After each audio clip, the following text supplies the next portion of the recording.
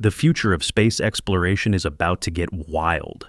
That's because Jared Isaacman has officially become the new NASA administrator, the same man who wrote a highly detailed 62-page document known as Project Athena, a plan not only to overhaul NASA, but to map out a long-term path toward building a human civilization on Mars.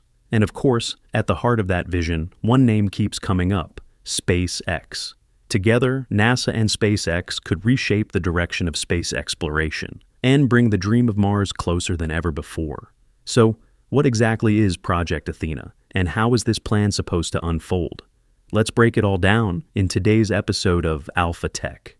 Jared Isaacman, a young and highly successful entrepreneur with a deep passion for space, has flown aboard SpaceX's Dragon capsule twice, first on Inspiration 4 in 2021, and then again on Polaris Dawn in 2024. After spending 2 missions in orbit, watching Earth drift by against the backdrop of deep space, he came away convinced of just how beautiful and almost surreal space really is. And that experience pushed him toward a much bigger dream, a bold, almost crazy vision, not unlike Elon Musk's, not just reaching Mars, but building a permanent outpost there, a self-sustaining ecosystem for humans on another world. From late 2024 into early 2025, Isaacman personally researched and wrote a document known as Project Athena. Originally over 100 pages, later refined to 62, it laid out a strategic plan to restructure NASA, put Mars exploration front and center, embrace nuclear propulsion, and accelerate mission timelines. The plan included bold moves like Project Olympus, designed to prepare for a long-term Mars presence with early uncrewed Starship missions, and an accelerate, fix, jars, delete philosophy to cut through bureaucracy, reorganize NASA centers, and partner more with private companies like SpaceX, Blue Origin, and Rocket Lab. The ultimate goal? To move faster, cut costs, and make NASA operate more like a business, all while keeping Mars in sight. Now, with Jared Isaacman officially confirmed as NASA administrator, the question becomes clearer. How would the Athena plan actually work? First, Project Athena begins with a sweeping organizational overhaul designed to strip away bureaucracy and refocus NASA's resources on the Mars mission.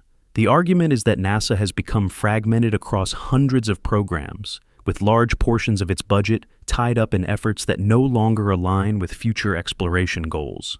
Athena calls for a full agency-wide reorganization within 180 days. That includes flattening management layers, eliminating redundant deputy and assistant roles, and pushing a mission-first culture built around urgency and personal accountability. One concrete example is Directive 2, organizational updates, which requires major centers like Johnson and Kennedy to submit consolidation proposals within 30 days. The goal is simple: increase the number of doers, the people actually building and flying hardware, rather than administrators. This directly supports Mars by freeing up budget from non-essential programs, including a planned shift of resources away from SLS once Artemis II and the third are completed, and redirecting that funding toward more advanced initiatives. Take SpaceX's Starship, for example, the largest and most capable launch vehicle ever built. Just imagine this. NASA currently spends $3 to $5 billion every year on SLS and Orion. Now, picture that entire budget being redirected to Starship instead. The scale of progress that could unlock would be absolutely staggering. Second, the heart of Athena lies in Directive 5, invest in the future, where NASA formally launches its Mars program, Project Olympus, a standalone initiative dedicated entirely to the Red Planet.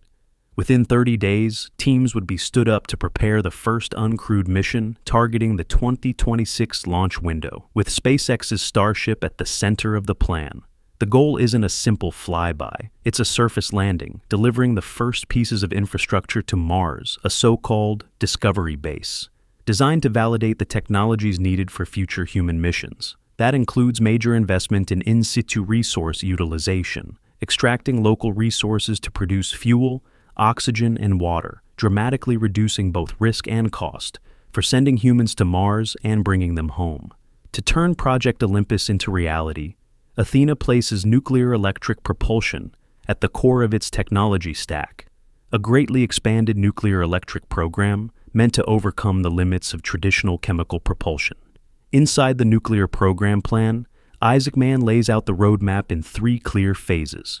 Phase 1, from 2025 to 2028, is about proving a single point: that America can operate in space using nuclear power. That includes an uncrewed demo spacecraft powered by the Valkyrie reactor from Idaho National Labs, potentially capable of a Mars flyby. Phase 2, starting as early as 2026, scales things up to megawatt-class systems with lighter, more durable reactors designed to support crewed missions. This phase also covers crewed docking tests and laser experiments with its potential national defense applications. Phase 3 is the endgame, building a full NEP fleet that can take astronauts to Mars, keep them there long-term, and bring them home safely without relying on magic tricks, like making large amounts of cryogenic fuel on another planet. Even though NEP is an area led primarily by NASA, the plan is tightly integrated with, and strongly complements, SpaceX and Starship. The document explicitly describes NEP as a perfect match for Starship. While Starship excels at heavy lift, reusable landing, and initial transport, NEP provides efficient propulsion for long-duration travel, reducing reliance on chemical engines and improving orbital maneuverability. Together, they form an ideal combo: NASA's advanced nuclear technology paired with SpaceX's large-scale, fully reusable transport system, allowing the U.S. to accelerate its push to Mars on a far more cost-effective timeline. And with the close relationship between Isaacman and Musk, Athena is clearly designed to have NASA work with SpaceX, not compete against it, fully leveraging Starship rather than building a parallel system, turning the dream of a Mars settlement into something achievable sooner than ever before. But, of course, everything we've talked about so far is still just part of a draft. To really understand where this is headed, we'll have to wait for Jared Isaacman's final stance on Project Athena. And that leads to one key question: how could SpaceX actually build the first human base on Mars? The answer, quite simply, is Starship. Starship has a 9-meter diameter and stands over 120 meters tall, eventually reaching 140 to 150 meters in the V4 configuration. The spacecraft itself, the part that would travel to Mars, is already more than 50 meters tall and will grow to around 60 meters in V4. At this scale, Starship offers a payload volume larger than the entire International Space Station. Today, it can lift over 100 tons to orbit, and that number could exceed 200 tons once V4 comes online. Even sending just a fraction of that mass to Mars would enable the construction of serious surface infrastructure. Early on, Starships would launch carrying massive amounts of materials, modular structures, heavy machinery, and construction equipment delivered directly to the Martian surface. Astronauts would then assemble these modules using the tools brought with them, potentially supported by in-situ resource utilization, producing building materials from local resources. This approach mirrors traditional construction on Earth and could result in hardened shelters, insulated domes, or even underground habitats. But Mars is brutally hostile. Dust storms that can engulf the entire planet for months, a thin atmosphere offering almost no protection, extreme temperature swings from 140 degrees at night to occasional highs near 20 degrees, and intense cosmic radiation. All these forces heavily dictate habitat design. Many engineers and scientists now see Martian lava tubes as the ultimate game changer for early human settlements. These are massive underground tunnels formed billions of years ago when volcanic lava flowed beneath a hardened crust, then drained away, leaving empty caverns behind.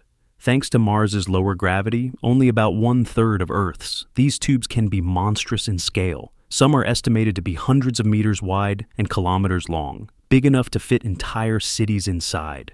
To take advantage of these natural shelters, SpaceX plans to launch hundreds of Starships every 2 years, using optimal Earth-to-Mars transfer windows. Each ship would fly 5 to 6 months, landing vertically near surveyed lava tube sites using Raptor engines. Once on the surface, Starship could unload inflatable habitats, ISRU oxygen generators, hydroponic greenhouses, and small nuclear reactors using integrated elevators, similar to NASA's inverted Starship concept.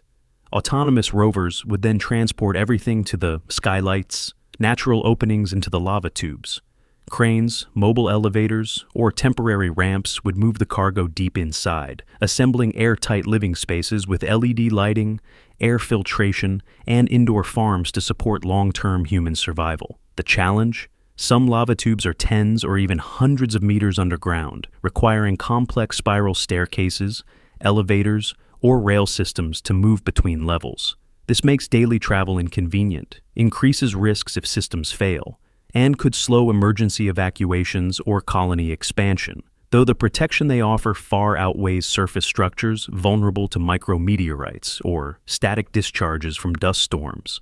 In short, lava tubes and modular habitats are impressive, but they're complex and risky. That's why SpaceX is also considering a simpler, more elegant approach. Instead of sending multiple modules and assembling them on Mars, Starship itself could become humanity's first home on the red planet. Starship's crew compartment already offers an interior volume larger than the entire International Space Station, more than enough to support long-duration research and daily life for a crew. A purpose-built Starship would leave Earth, land vertically on Mars, and then be laid on its side, instantly becoming the core structure of the base. Once on the surface, the crew would only need to modify the interior, removing or reconfiguring fuel tanks, rearranging systems, and adding structural reinforcements to expand the living space. Life support systems, laboratories, medical areas, and crew quarters could all be pre-integrated on Earth, minimizing the amount of construction required on Mars itself. The thick stainless steel hull would act as a durable outer shell, while the onboard methane-oxygen system could support in-situ fuel production, ensuring reliable resupply cycles. Additional radiation shielding, such as regolith cover or protective materials, could be added after the vehicle is safely in place. Compared to building a base inside lava tubes, this approach is much faster. A single optimized Starship could deliver a near-complete habitat with just one or two follow-up flights to bring equipment and supplies. Starship becomes both transport and home, spacious, sturdy, and expandable. Its design is already suited for Mars conditions, making it the ideal candidate for humanity's first home off Earth. So, which method do you think is more feasible? Drop your thoughts in the comments below.